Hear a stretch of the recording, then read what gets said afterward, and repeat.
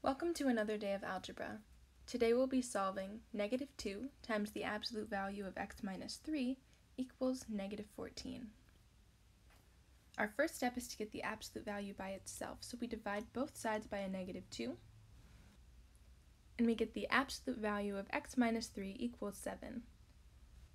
So now we can break it into our two parts. X minus 3 equals positive 7, or x minus 3 equals negative 7.